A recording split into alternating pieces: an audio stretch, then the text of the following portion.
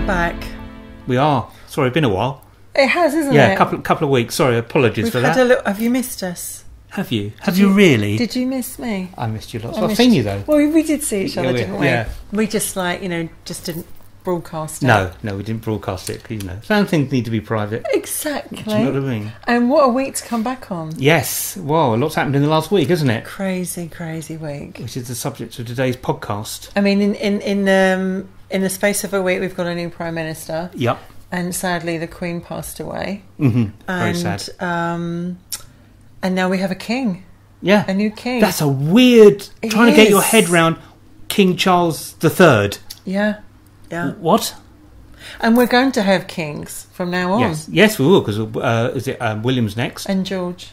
And George, yeah. Yes. So, yeah. So it'd be quite a while before there was another queen. So we thought that we would just put our little 2 cents in of literally memories of our lifetime in the Queen's reign. Because obviously I'm 1970 onward. I'm 19 onwards. Don't be ashamed, darling. 1966 onwards. And good year. Yeah. And literally it was memories of because everyone was saying, like in the news, they cannot remember her not being here. She was like the grandmother of the nation, and I think that was probably true. Yeah, I think it was like a sort of a comfy pair of slippers, wasn't it? Yes. And we don't know any different. And now it's almost quite surreal what's happened. But yeah, it's a weird time. I mean, I think we need to interesting point to start off with. I'm not particularly a royalist. I have nothing against the royal family at all. I think it's a great institution for tourists and all that kind of thing.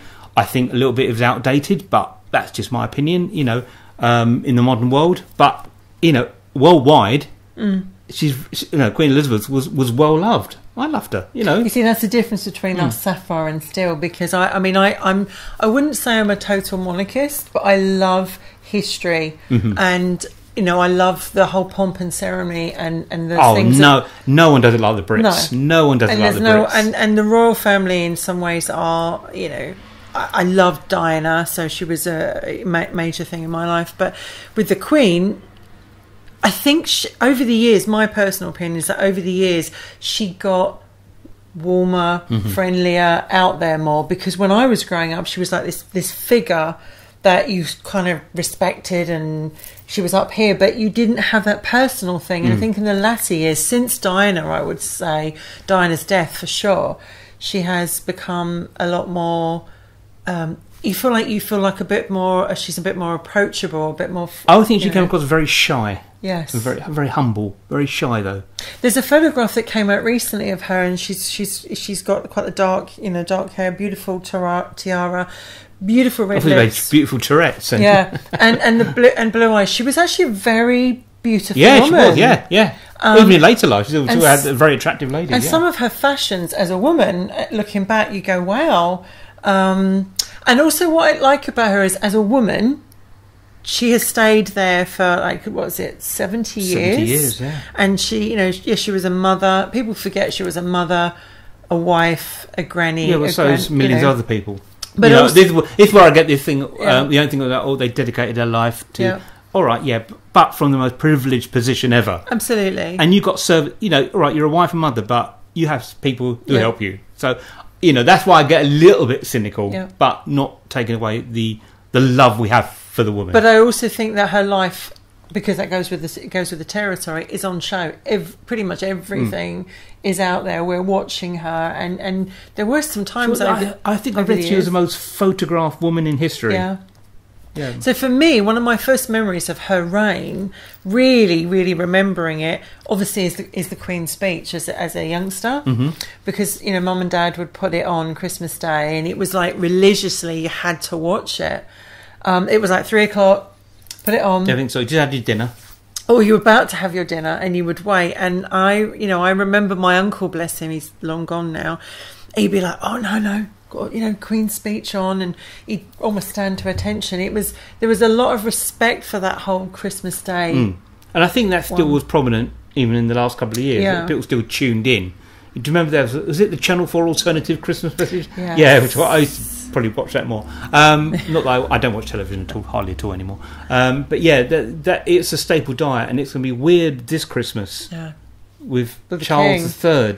It's weird saying king, isn't it? And I like the fact that he's taken Charles III's. He hasn't changed his name, because he could have used either Philip or Arthur or George, whatever, but he's used Charles, and I like that because, let's be honest, the first Charles I, notorious. Second Charles, lost his head for it. The second Charles II, notorious. Yeah. And so he's actually gone, you know what, I'm just going to go with that. And I like the fact that he's just carried on using it. But it is with the king, God save the king, because it's been 70 years until we've said that. It's weird as well, because I think, the thing I've not been able to understand the last couple of days with what's going on is how quickly Charles was made king. Yeah. There was no...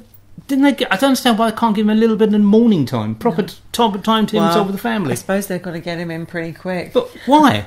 They're not like running the country. Why do they need to be so quick? But that's how it's always been, isn't it? Tradition. But give a guy a couple... He's doing a tour of the United Kingdom. You can see as the days are going on, he's starting to look tired. He snapped at that guy. See the footage of him snapping to his aide. Which one was that? It's about to do a speech, and he got his footage going around Twitter and that, where he went, "Oh no, move out of the way," and he was getting a little bit angry. But then again, he's lost his mama. Come on. I do remember, like, Princess Diana saying in that famous interview, she always felt his personality would be stifled by the main job. I think she called it the main job. But for me, it's like he's 73. Mm-hmm. I really don't know whether he's going to be able to. Yeah, do it for long. That's a very good point. Why didn't he? Wouldn't he say, "Well, actually, look, I'm 73 now. I was expecting this to happen, but let's give it to." I think he William. Probably wants his. I think he's been wanting it for years. Yeah, you've waited that long, and suddenly it's here. But I think I do. So Camilla's Queen Consort, is that right? Consort. Yeah. And that has stuck in some people's throats because obviously the circumstances that she came to be his wife. A lot of people quite rightly still remember the whole time and obviously what Princess Diana went through. And I think it must be difficult because you've got. I mean, did you notice yesterday we were talking about, just very briefly, when they were walking in front of the Queen's coffin, somebody shouted out and said about Prince Andrew, which I thought was all right. Whatever your opinion on Prince Andrew, but that timing was completely wrong. That's not the kind of that's not the time. There's a lot of controversy around Prince Andrew. But that was the wrong time. No, absolutely wrong time. I mean, there's a time and a place for things, right? But yeah. I just felt like it didn't do him any good anyway. No. But for me, like, what was your first sort of memory of the Queen? I think, probably, apart from sort of seeing her on TV, I think the Silver Jubilee. Yeah, we had a big marquee in our close where we live, and we had a big party going on, which was fantastic. I say that. And then when we had when Charles and Diana got married, we had a big street party in the next street. So God, these street parties were great fun. They were when we were growing up, though. I wouldn't go to them now. I'll be like, no, too many people. We had a street party in the 1977 one, and it was so exciting. It went down this massive road, and everyone was so we had a big excited. marquee made and everything. Yeah, and we took food. It was such a good family day and memory. And I think somewhere along the line we've lost. I think so. I think so. Because it was a chance to be with your family, a chance to just forget everything else for that day. Now, because everyone will be... I mean, I noticed when he was walking around, using this as an example, everyone's got their phone or It's the same when you see some concert footage. Yeah. I was watching the Taylor Hawkins, clips from the Taylor Hawkins tribute band from Foo Fighters. I love Foo Fighters, by the way. And literally, if it's someone from the crowd, everyone's like that. Everyone's... Got their phones up like that. Watch the gig. All right, take a couple of pictures, fine, but watch the gig. And I think that's what one of the security guys said. He said, "Look, enjoy the moment." He actually said, "Put your phone down, enjoy the moment." And for me, it was like it was like the red, white, and blue, and it was very patriotic. And so everywhere around the country. And I don't remember being for the Platinum one, sadly, where we are. There wasn't many parties. No, there wasn't, was there? Which was a shame, because you think that would be... Yeah. It's interesting. I mean, with Charles, for example, I was at...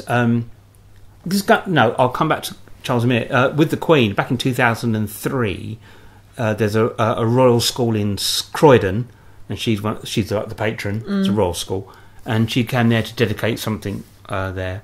And I was invited to help film the event. Now, she came with her official videographer, who was with her for years doing video, but we were officially allowed to do it as well. So I've got great footage of Queen Elizabeth from this gig, doing speeches and all that kind of thing. I don't know what the footage is now. And what was she like to see her in person?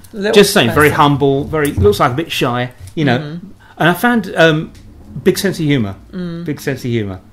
You know, I was probably between, probably about 10 foot from her. She's quite small. Yeah, very small. That's something you.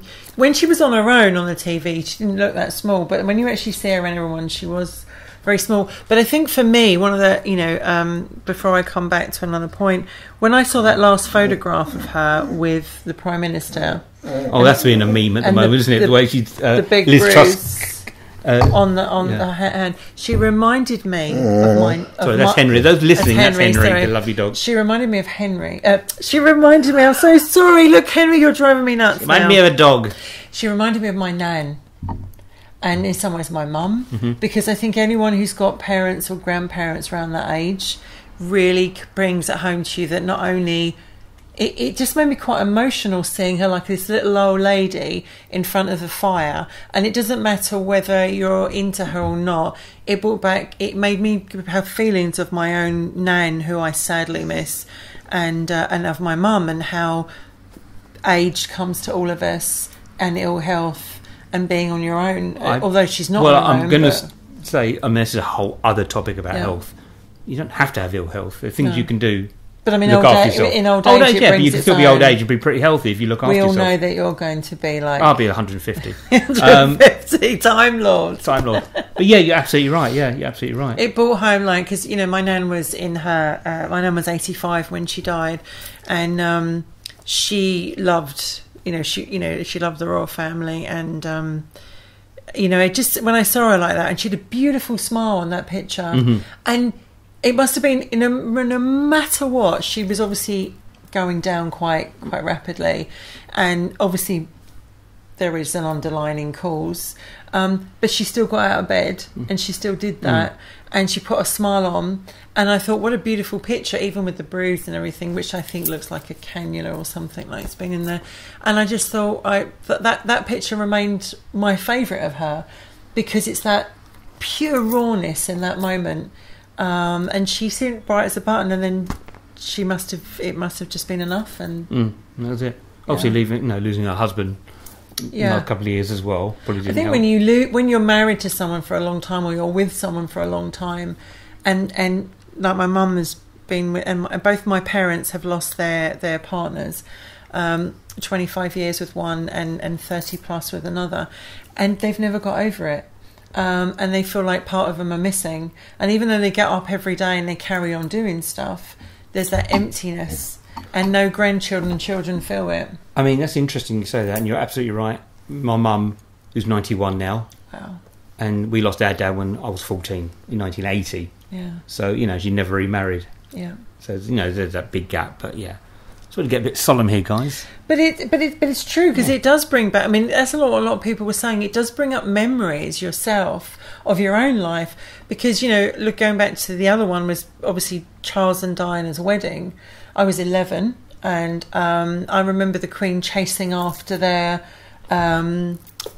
just married sign. They were all chasing after, waving to them, and everyone was thinking there was this fairy tale princess. Obviously, we all know different now, but that was another time in my life. And also when her mother and sister died, it does bring it back and reflect on your own life. At that point you are in your life thinking, well, how much longer have I got with my family? So I think when I've watched a lot of people on telly recently, they've all said it, they're thinking of their own mum or the people they've lost. So it is quite touching in lots of ways. But it is sort of, I mean, here's a little thought. I used to work on a slightly sort of related topic. I used to work in the West End in the late 90s, in between that and working in America, and I served Charles and Camilla about, I think, twice, And on the first time was their official out in the public as a couple, and all the paparazzi turned up and everything. And he came in the foyer and, hello, good evening, so I can't remember if I said Your Highness or anything like that, but so long ago. But yeah, that's it. So I met them a couple of times. They're very nice, very charming, as they came in. Do we have any royals when I was working in the West End? No, I don't think so. No, but yeah, but Charles the Bit I worked with had in a couple of times. It was quite interesting. A friend of mine worked for Buck Palace, Buckingham Palace. Buck Palace. Buck Palace. Buck Palace, not mine. Just like Buck Palace. There you go, I'm going to Buck Palace, and mate. she was saying that, she obviously got to meet all of them in her time, and that Camilla is quite lovely, quite down to earth. I've heard that, yeah. And I love the fact that she's at a Battersea Dogs Home. For me, like, animal charities are massive, and I love the fact that she's out there, and she also took on the domestic violence against women. I feel that was quite a good charity to do. But I think there was a lot of difficulty in her Queen Elizabeth's reign when Diana died. There was a lot of animosity. And where were you when Diana died?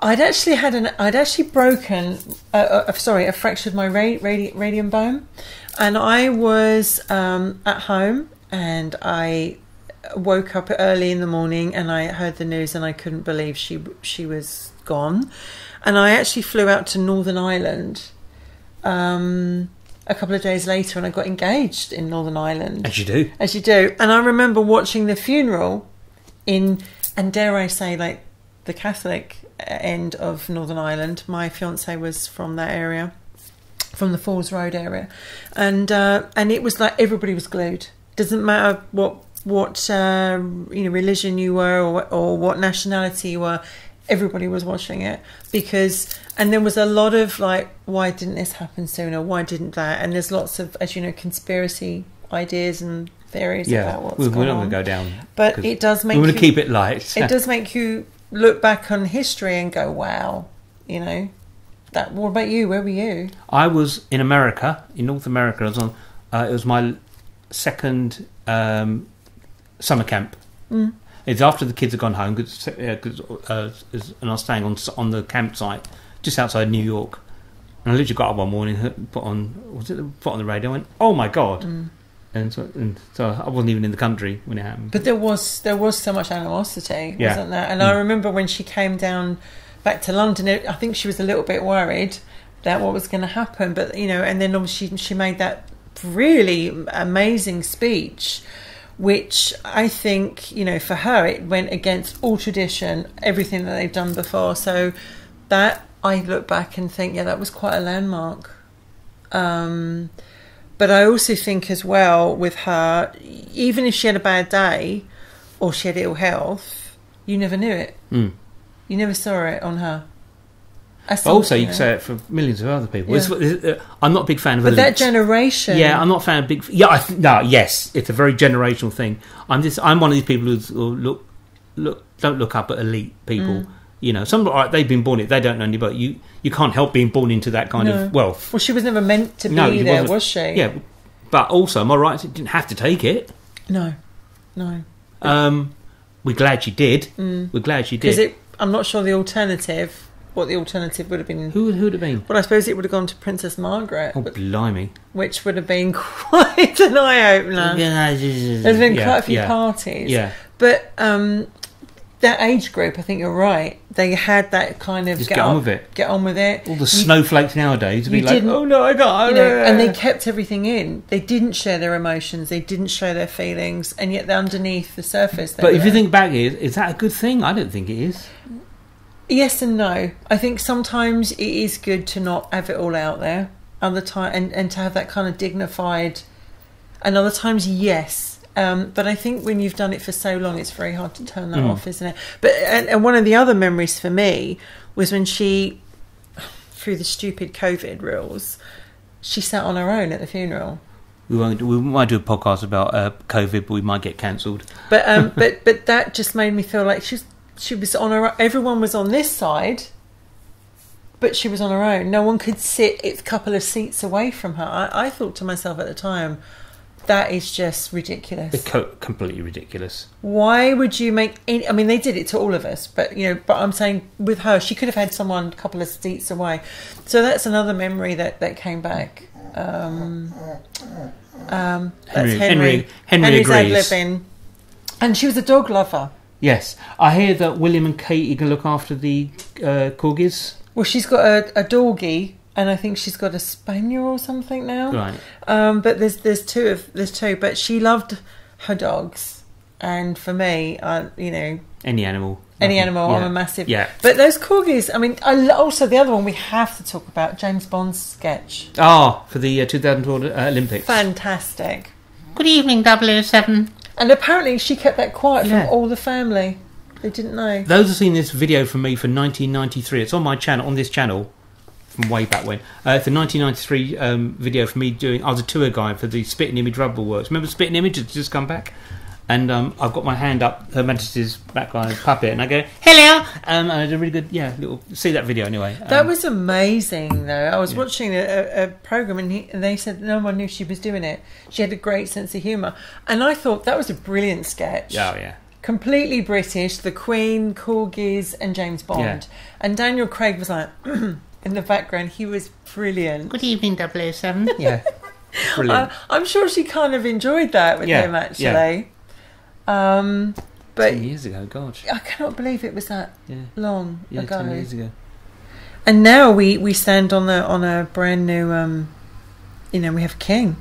And where will England go with that? I mean, there's lots of controversy with him. There's a hashtag going, not my king. I know it's going really? around. Yeah. Oh, I haven't seen that. I have. I don't have an opinion either way. Yeah. Really, I don't have an opinion either way on the royal family, because I think from a tradition point of view, yes, it brings in tourists and that, but other than that, it's elitism, which I'm not a big fan of anyway. I have to say, and I hope I'm not speaking out of turn here, but I actually think there will be a lot of support for William when he becomes king. Yeah. Because I think he has a lot of people behind him already. He's seeing at an early age exactly what's going to happen. Where I watched him the other day watching his father, and you can see he's taking this on and thinking, I've got to do this. I've got to do this. And also because of whose son. He doesn't have to, though. Oh, but he will. Yeah, he will. But it's a choice. You don't have to do it. But because of his mum. And he's a Spencer, and the Spencer. I was watching a great documentary about the Spencers and how feisty they are, and how Diana's his family history is amazing, but I think there's going to be a lot of support. Diana's butler, is it Burrell? Yeah, he liked a couple of my videos recently. Did he really? Yes, on Instagram, yes, he commented on a couple. Well done. He does like little history videos as well, so he's been very complimentary in the past. How's your mum taken to it that the Queen's gone? Very sad, because once again she'd grown up with her. She went to Buckingham Palace as a kid. Yeah. There were these big garden parties. So yeah, she's been very upset over it. And I mean, my mum. I haven't seen my mum upset, but I think she was very sad because my mum, bless her, she said she was older than me. She said, and now she's gone. Yeah. I feel like, oh my God, there's no one older than me. And she said it brought home to her age, and the fact that she was 1952. Yeah, sorry. Yeah. And my mum was young, and now my mum and dad got married that year, 1952. Really? Yeah. So I think for perhaps some of the generation that's come from that era, it's really and also don't knock people. Some people have said it was sad, but they're not mourning or anything. Don't knock people because they're not royalists and they don't mourn. If they think it's sad because someone's died, it's a mother, it's a grandmother. But don't knock people if they're not in. It's like, can we just get on with life, But do you remember that video we did a couple of months ago, and we were celebrating? We were actually somewhere, and there it was all the platinum Jubilee stuff. Yes, remember? Yeah. And you and I were talking about it on the video, and here we are now, just a couple of months later. I know that was in Down, wasn't it? Just coming out of Down Church. And now we're talking about this. Yeah. But I think one thing you and I have always agreed on is that life should be celebrated, no matter whose life is. Absolutely. I mean, we knew it was going to be blanket TV coverage. We knew. I don't watch TV anyway, but I knew it was going to be blanket TV coverage because it's a historic moment. It'll go down in history. But is it too much? I don't know. Every single channel's got... Well, if you have satellite, you've got loads of other channels to watch. Thank God for Netflix. Exactly. But I mean, for me, I've been absolutely glued to all the pomp and ceremony because I've never seen it. And who knows, I may someone never... said, who's paying for all this? Yeah. But I might never see it again, because there's no guarantee I'll be around when William comes, right? Who knows? So I've enjoyed... You're a time lady. Well, that's true, but you never know. Yeah. Right? I could get shot by a Dalek or You whatever. could do, yeah. You know? Yeah. So I think it's good that I've watched it and I've learned a lot, and I've been thinking of going out there, actually, just to sort of see the atmosphere, pick up the atmosphere, because it is really once in a lifetime. Yeah. I don't, as I said, like Charles could go on for another 20 years. Yeah, easy. They've all got very long longevity genes, haven't they? Yes, unlike the rest Yes. of us. Well, no, not necessarily. But it's nice that we wanted to just share. Have you got any other memories from that time with? No, I think meeting the Royal Charles and that time at the Lyric a couple of times was great. I think the overriding memory was the street parties. Yes. In the 70s and 81. I remember whenever I hear shaking Stevens, this old door. This old house. That's playing at the 1981 party, and I always remember that sticks in my head for some reason. So yeah, the street parties are great fun. I mean, one of my favourite monarchs was Elizabeth I, and isn't it amazing that the two Elizabeths, hundreds of years apart, have had the longest and quite the most successful reign. You know, and even other countries call it the Victorian period, the Elizabethan period. Yeah. You know, it's interesting. Well, we've had two now, haven't we? Elizabeth I, Elizabeth II, and I actually wonder, when will it be that we will have another queen? Not in our lifetime. No, I mean, you're looking, 100 years at least? Probably, yeah. If there is another one. And as a woman, I've got to say, I'm still learning that God Save the Queen is still there, rather than I always find it's very, as we wrap this up, I've never liked the phrase, the Queen is dead, long live the King. No, I don't like that. It's a horrible phrase.